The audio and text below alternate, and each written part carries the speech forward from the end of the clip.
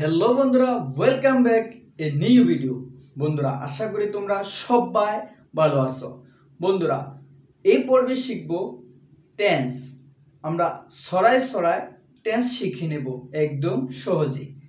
বন্ধুরা, আমরা যদি ইংরেজিতে শুদ্ধভাবে কথা বলতে চাই এবং ইংরেজি ভাষায় আমাদের জ্ঞান অর্জন করতে চাই, তাহলে অবশ্যই আমাদেরকে টেন্স সম্পর্কে ধারণা নিতে হবে। কেননা tense is the soul of English language.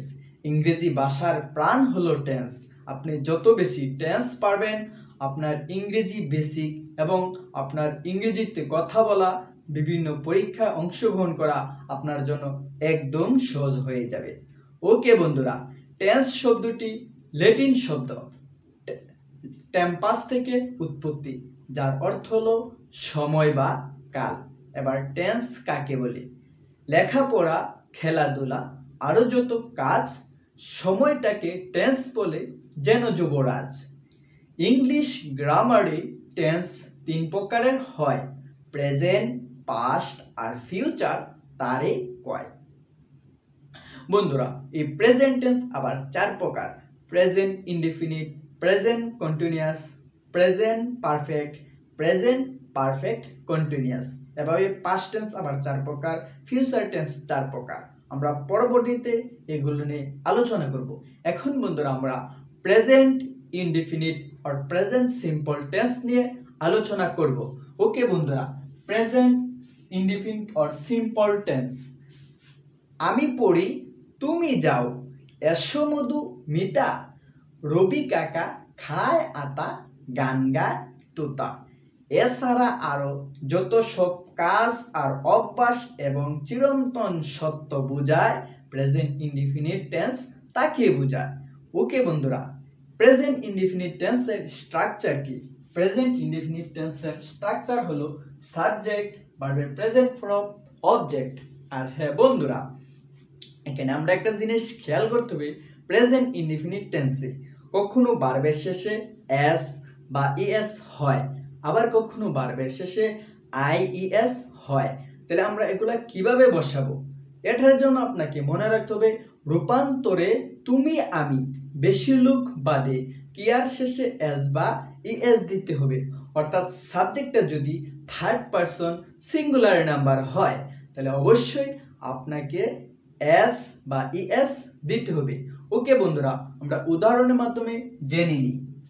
তাহলে প্রেজেন্ট সিম্পল টেন্সের স্ট্রাকচার বলছিলাম সাবজেক্ট, ভার্বের প্রেজেন্ট ফর্ম, অবজেক্ট। যেমন ফাদার ক্যাচেস ফিশ, বাবা মাছ ধরেন। বন্ধুরা, এখানে মূলত ছিল ক্যাচ অর্থ ধরা, তার শেষে ইএস হয়েছে কারণ father third person singular number, এই কারণে ইএস হয়েছে। নেক্সট, উই প্লে ক্রিকেট, আমরা ক্রিকেট খেলি। বন্ধুরা, এখানে কিন্তু ভার্বের শেষে কিছু হয় নাই, কারণ প্লুরাল, উই হলো প্লুরাল। আমরা singular third person singular number হলে ভার্বের শেষে এস বা ইএস দেব। এখন থার্ড পারসন সিঙ্গুলার নাম্বার কিভাবে জানবো? থার্ড পারসন সিঙ্গুলার নাম্বার জানার জন্য একটি সরার মাধ্যমে আপনারা মনে রাখতে পারবেন। অর্থাৎ আমি, আমরা, তুমি, তোমরা, তারা ছাড়া এই জগতে আছেন যারা, থার্ড পারসন সিঙ্গুলার নাম্বার তারা। যেমন হি, সি, রহিম, করিম ইত্যাদি। মানে পৃথিবীতে যত কিছু আছে সব কিছুই থার্ড পারসন। মনে রাখতে হবে আমি, আমরা, তুমি, তোমরা, তারা, এই শব্দগুলো মনে রাখলে চলবে। ওকে বন্ধুরা, next, he reads a story, সে একটি গল্প পড়ে। তাহলে এখানে থার্ড পারসন সিঙ্গুলার হি, এখানে ভার্বের শেষে এস হয়েছে, তাহলে এখানে ইএস হয়েছে আর এখানে এস হয়েছে কেন? এখন তা নিয়ে আমরা আলোচনা করব। আর হ্যাঁ, আমরা এগুলোকে অ্যাফার্মেটিভ সেন্টেন্সে আছে, আমরা নেগেটিভ সেন্টেন্সও লিখতে পারবো। তাহলে ফাদার ক্যাচেস ফিশ, আমরা যদি এটা নেগেটিভ করি তাহলে হবে কি? Father does not catch fish, father does not catch fish, we play cricket. Negative করলে হবে we do not play cricket. He reads a story, he does not read a story. হ্যাঁ বন্ধুরা, এভাবে তোমরা আরো সেন্টেন্স বানাইবা এবং কি প্র্যাকটিস করবা। এখন আমি বুঝাতে চাচ্ছি আমরা কখন এস এবং ইএস বসাবো। ওকে বন্ধুরা, ভার্বের শেষে S, S S, C H, S H, Z, x এবং উ থাকলে ইএস বসাইতে হবে।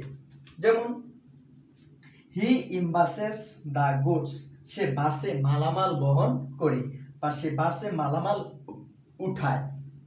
এখানে বন্ধুরা মূলত ছিল শব্দটা ইম্বাস। ইম্বাস অর্থ হলো বাসে মালামাল উঠানো।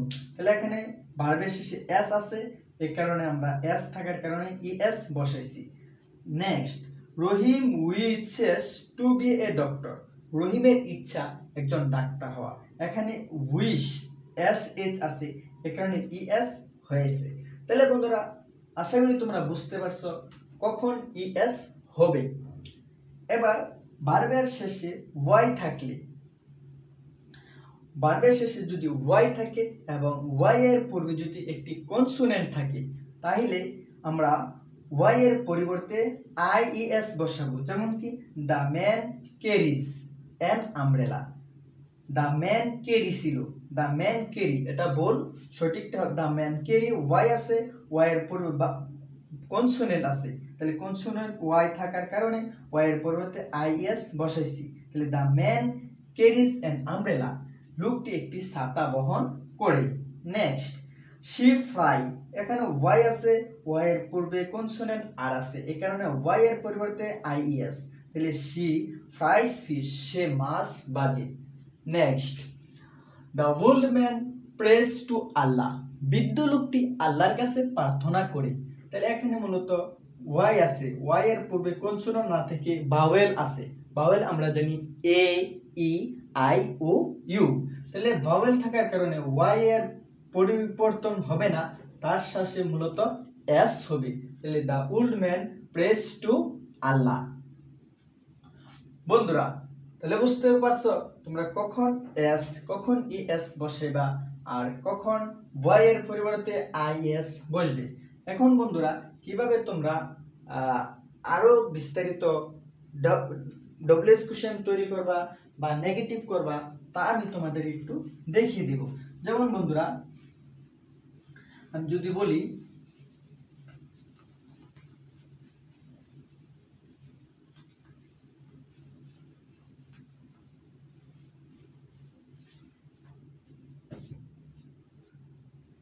ব্রাদার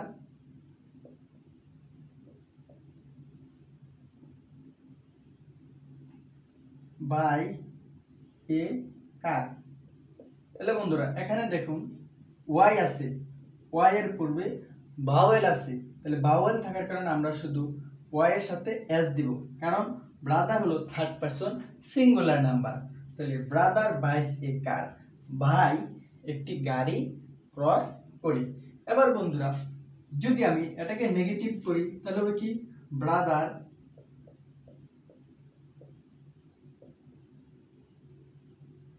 ডাজ নট বাই এ কার, ভাই একটি গাড়ি কিনে না। বন্ধুরা প্রশ্ন করতে পারেন, কোশ্চেন করতে পারেন এখনো কেন ডাজ হয়েছে। আমি যদি নেগেটিভ করি তাইলে অবশ্যই একটি অক্সিলারি ভার্ব দরকার।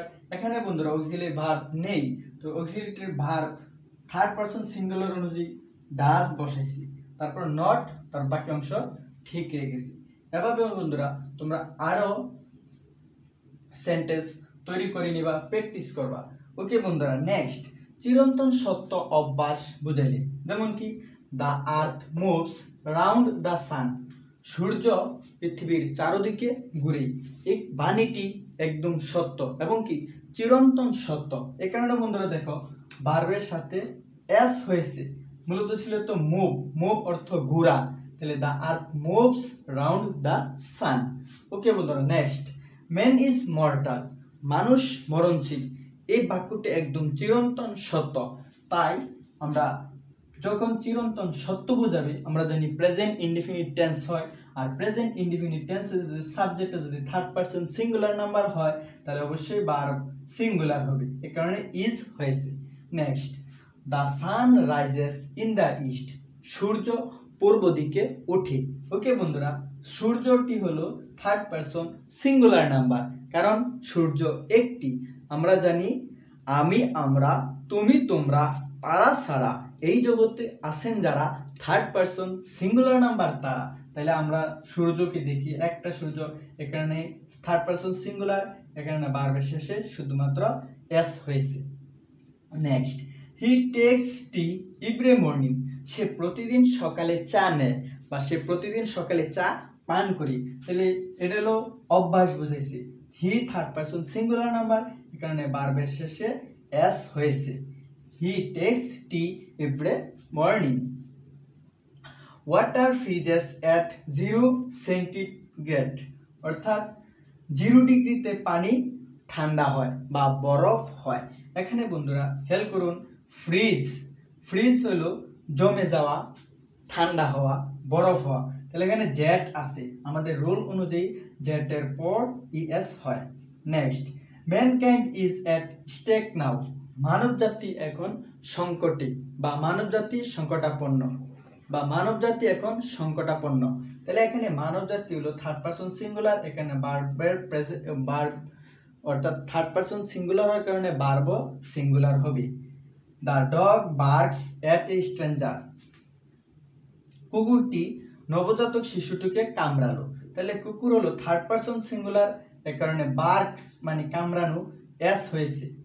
Next, the cow lives on grass, গরু ঘাস খেয়ে বাঁচে বা গরু ঘাস খায়। তাহলে কাউ হলো থার্ড পারসন সিঙ্গুলার নাম্বার, এর কারণে ভার্বের শেষে এস হয়েছে।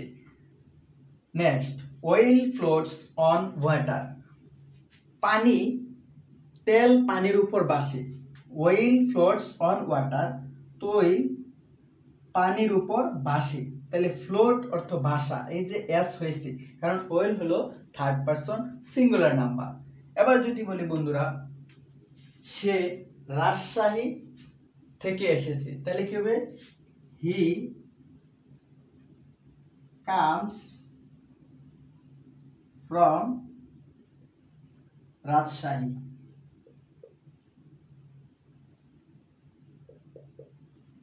এবার যদি বলি সে দিন আনে দিন খায়, তাহলে কি হবে? He lives from hand to mouth. এখানে থার্ড পারসন সিঙ্গুলার হলো হি, এখানে ভার্বের শেষে এস হয়েছে। তাহলে he lives from hand to mouth, সে দিন আনে দিন খায়।